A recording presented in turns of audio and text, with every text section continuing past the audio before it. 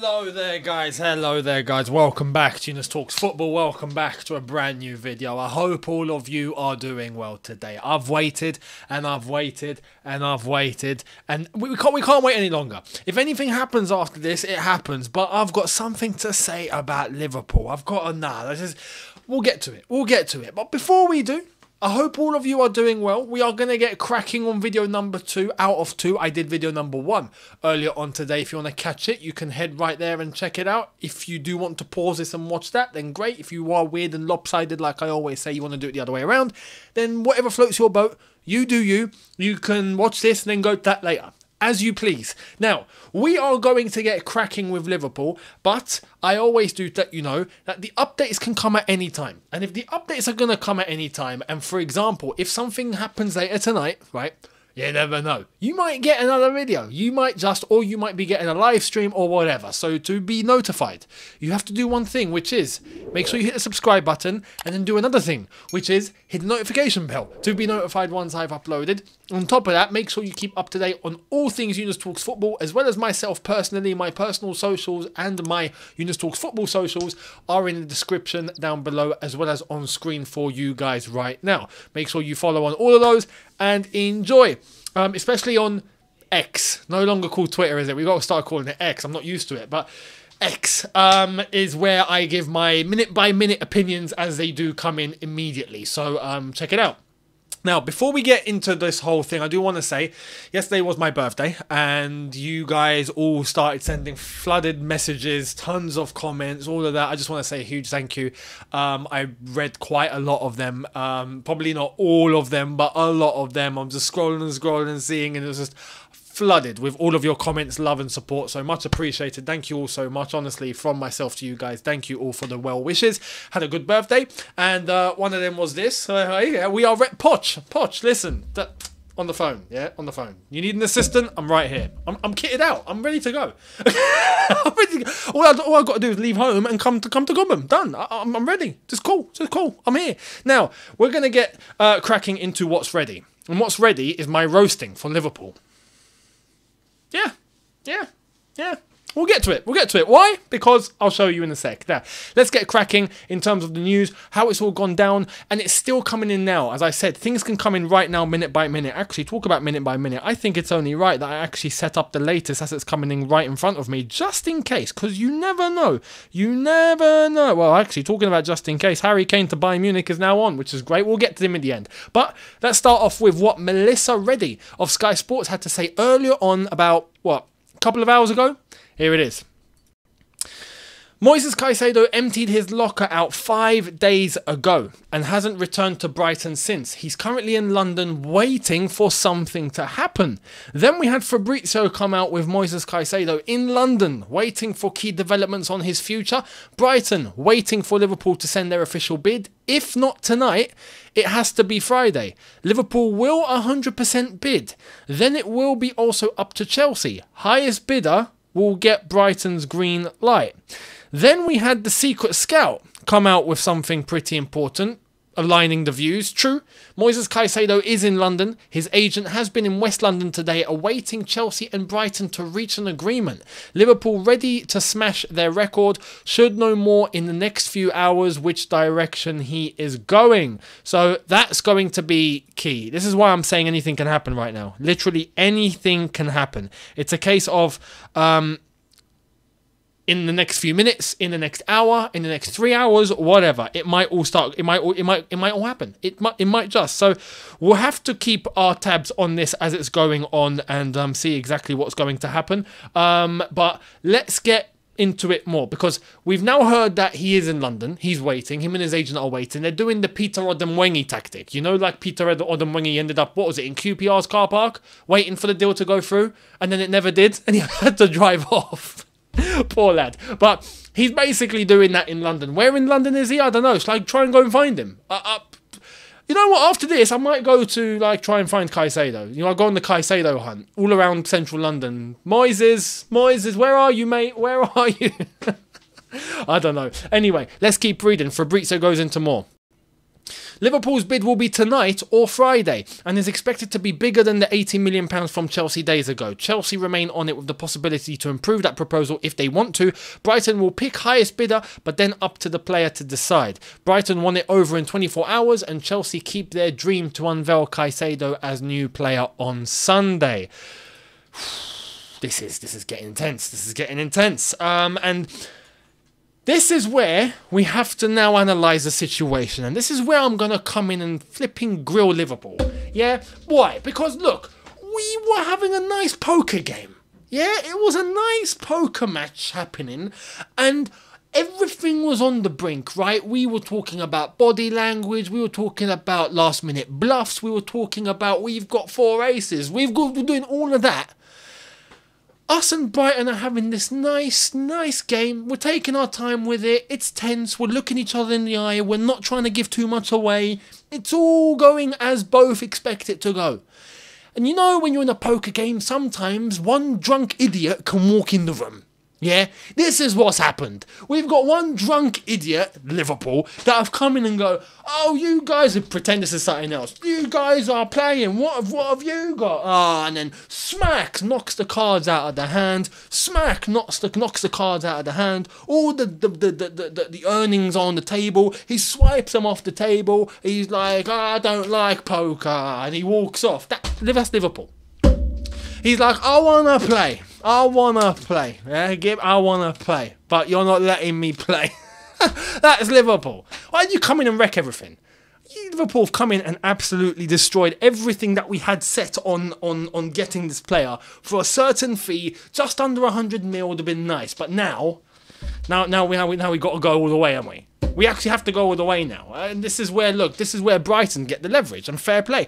Brighton are in the perfect position right now. Brighton are looking at this and going, last minute saver, Liverpool, fantastic. Yeah? Absolutely incredible. Because like now we're talking about what the bid has to be. Well, Matt Law gets into it and he sums it up. Here it is. Chelsea are likely to table a new bid of around 90 million plus 10 million in add-ons. It is understood that Liverpool could have quite the battle trying to convince Caicedo. Now, we'll get into that in a little bit why. But this is why I'm saying, Liverpool, why did you get involved? Why? Why? What was the point? And I'll explain why it's absolutely useless that Liverpool try and get involved. I'll get to that in a bit. But 90 plus 10, initially, before Liverpool got involved, I would have been like, no, you know what? Because Brighton are making it really difficult. Let's just go along with that. And I think it will get accepted. Now, with Liverpool in the question, I have to be honest. We were to put 90 plus 10. Liverpool come in and go, here's 95 plus 5. Well, they got the advantage. This is why I'm like, why are you getting involved? Why are you getting involved? Now, the one thing that helps us is the player. This is where I think we have the leverage. It's Caicedo. Caicedo wants Chelsea. Doesn't want anyone else. He wants Chelsea. That's public. Everyone and their mother knows that. He wants Chelsea. So that's where Liverpool... This is why I'm saying, why did you get involved? Why are you here, brother? Why? Well, let's get into the reasoning and exactly why I feel the way that I'm saying. Because it's obvious, Liverpool, your chance was already low. Here's why. So it's understood Liverpool could have quite a battle trying to convince Caicedo. Liverpool's hopes of landing Caicedo now rest on the player having a change of heart. And from Ben Jacobs, situation with Moises Caicedo remains very fast moving. Caicedo, who is in London, Brighton, plus Chelsea and Liverpool want the situation fully resolved by Friday. 48-hour deadline or sooner was set this morning. It's obvious, absolutely obvious, that now Liverpool don't stand a chance unless Caicedo somehow goes, no, you know what? I feel like Liverpool, which is not going to happen. It's just not. He's in London. He's here. He's waiting for the deal to go through. That's how much he wants to move. He's already made it public. He stopped training. He stopped playing. He's taken his belongings. As Melissa Reddy's already said, he's left Brighton. He's probably already said his goodbyes. He's gone. Liverpool come in for no reason. As I said, they're like that drunk guy that's just come in and destroyed everything for no reason whatsoever. You know? Now, I just hope...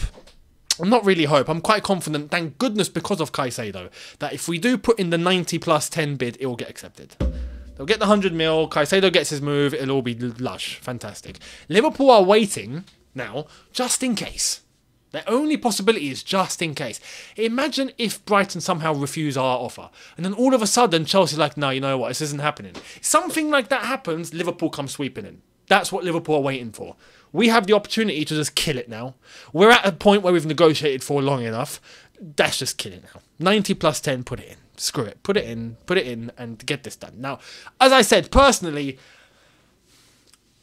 this whole Liverpool situation has kind of put my theory in the mud, if I'm being completely honest. I was thinking the deal's already done and whatnot, and to an extent, I think negotiations have gone pretty well in that direction. But Liverpool coming in and causing this entire madness has kind of allowed things to just be sped up. Now it has to be quick. But what I hope and what Chelsea should aim for now is this.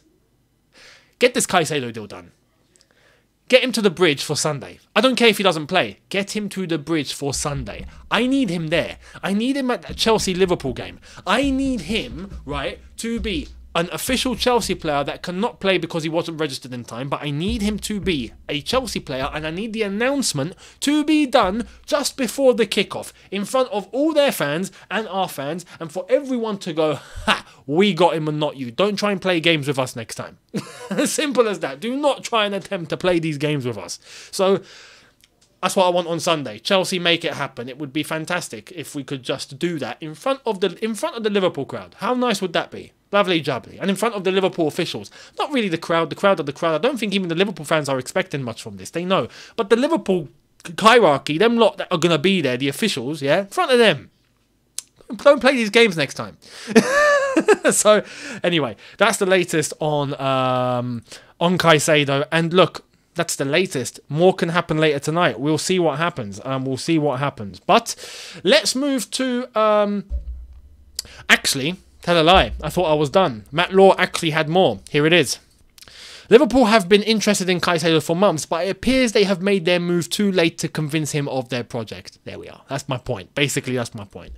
There was no need for you to come into this poker game. Why get involved? Why wreck the table? Why swipe everything off? Why destroy the vibe? You destroy the mood. What's the point? Why Liverpool? Why? Anyway, that's Liverpool. That's what's happened. Let me know your thoughts down below. But what I want to say to everyone that's panicking, calma.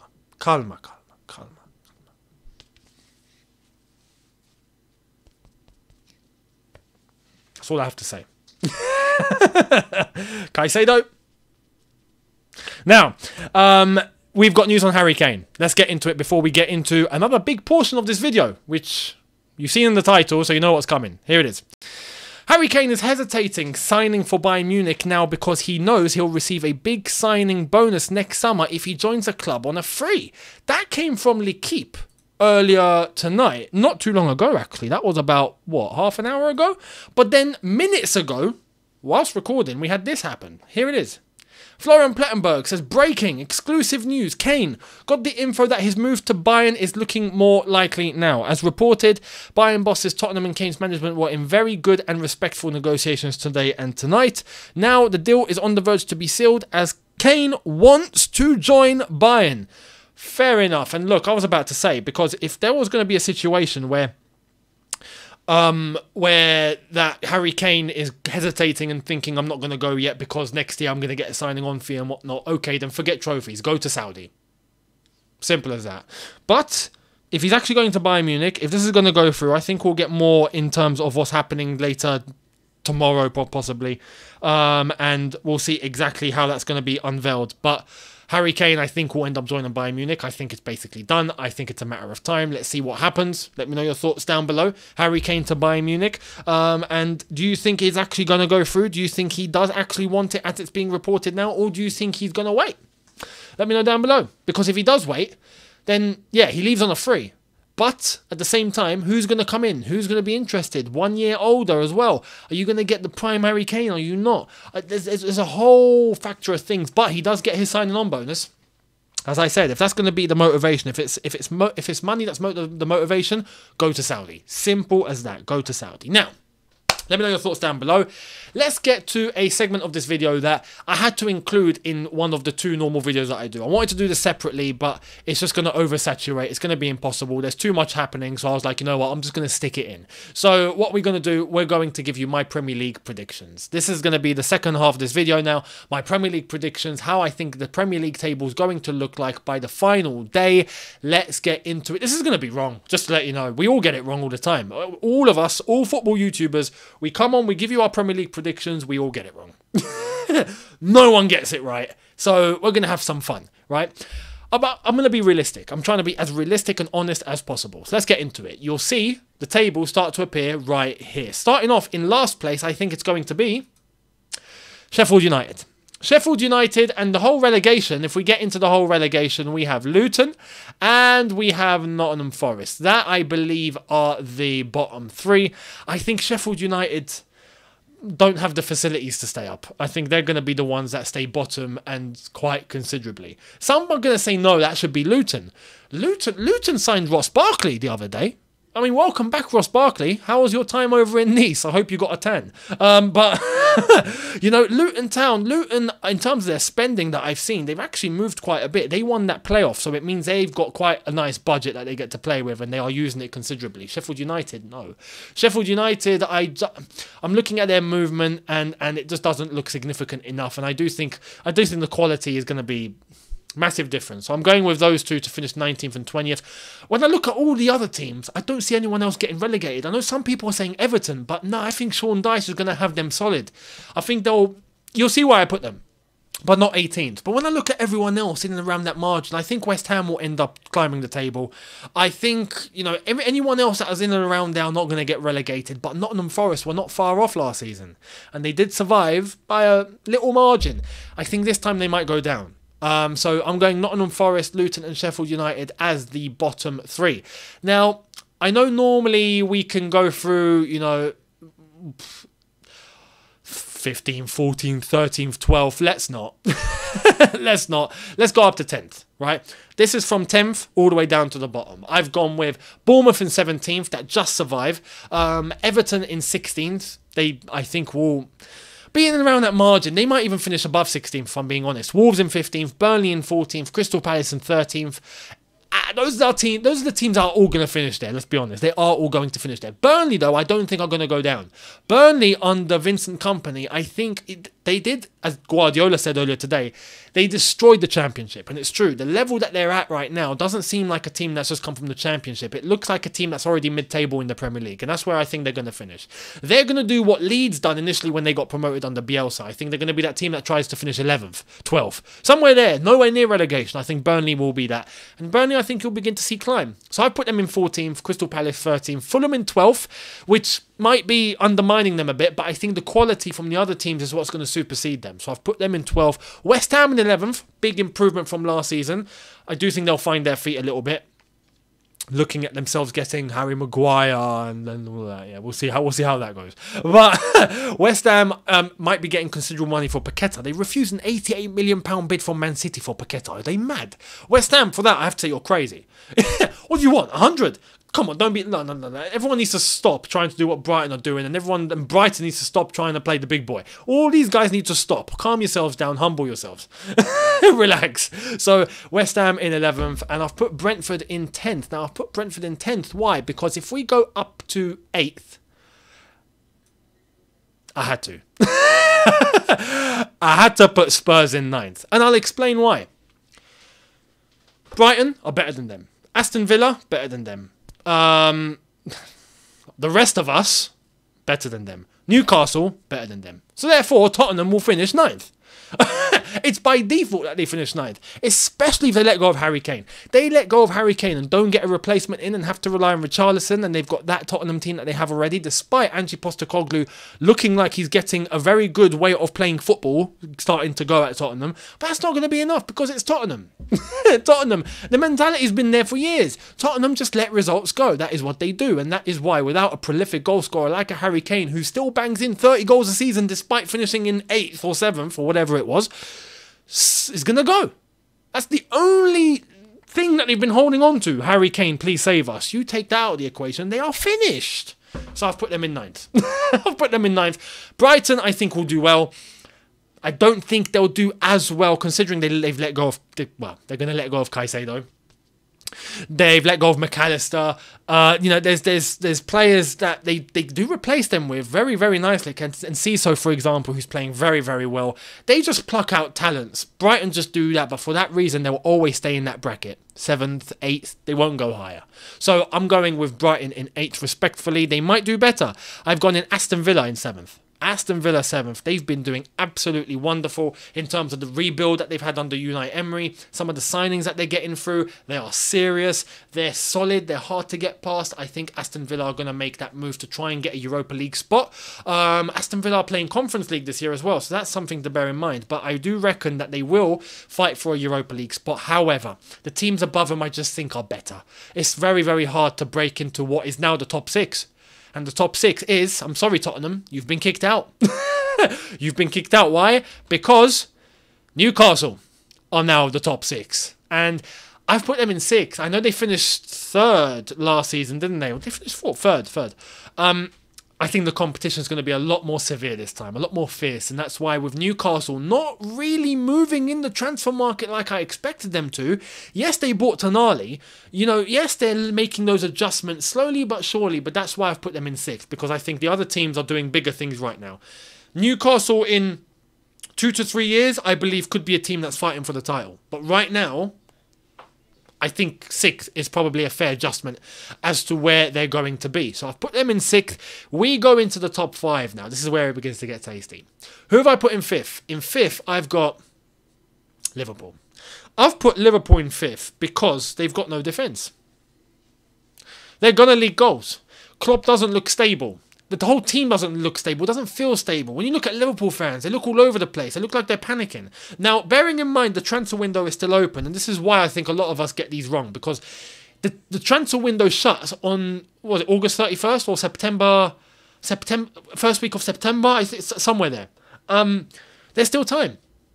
Liverpool could just wake up like they're trying to now and get Caicedo. They could just wake up and go, okay, screw it, get that player and get that player, get that player. FSG might be like, okay, screw it, we're going to get the money out, here you go. They might just do that. But I don't see it. I don't see it. And defensively, they are exposed. And this is why on Sunday, I'm pretty optimistic. And you'll be getting that match preview for Chelsea-Liverpool on Saturday. So make sure you guys are going to be here for that. But I do honestly believe, because of that, Liverpool will leak in goals, and that's why they're going to finish below everyone that I've put above them. Because they're just not going to be as solid. They'll score, but they'll leak. And that's where I think their negative point comes in. The instability might creep in, and they might just let go of some results because of that. So, Liverpool in 5th. In 4th, Manchester United. Manchester United in 4th, and I've put them in 4th because the other 3 are just stronger. Now, some people are going to go, no, but Man United, they've done really well in the transfer market. They've bolstered their team and whatnot. I don't think they've bolstered their team in the same way people actually think they've bolstered their team. I don't think them getting players like Højlund, Mason Mount, and these guys, I don't look at them and go, whoa, they've elevated United to another level. No, I think United are still nearly in the same position that they were in last season. But they just look a little better on paper. That's it. But the substance, I don't think is there. I think they're basically pretty much similar to where they were. And that's why I've stuck them in 4th. Because for me, Man City, stronger than them. Arsenal, stronger than them. And no one's expecting this to happen. We've gone under the radar. People don't understand what's cooking. You'll see on Sunday. You'll see on Sunday. You will see on Sunday. You will see. And that's why, respectfully and honestly, I've put Chelsea 3rd. I've put Chelsea 3rd. I don't think we're up to the levels of City and even Arsenal at the moment. And that's why I've put us in 3rd. I'd like to think that the surprise could be us, the dark horse could be us, and I think we could, if we're serious, we could put in a title challenge this season. That's going to sound crazy, but we ain't got European football. We've got a free schedule. We've got a top manager now. We've got a team of players that know what they're doing, that know where the goal is and know how to play together, and they're all still basically quite new, and there's going to be a lot of chemistry that's building throughout the entire season as we play one game a week. That's an advantage that we have over everybody in that top 6. Everyone has European football, except us. And that's why in the league, we have the advantage. So that's why I'm placing us in third. In terms of levels, we're not quite there, as I said, in terms of City and Arsenal. I think respectfully, you have to put us in third. But I do want to say, do not be surprised if Chelsea finish above third. Don't be surprised. You'll see on Sunday. Second, or let's just reveal.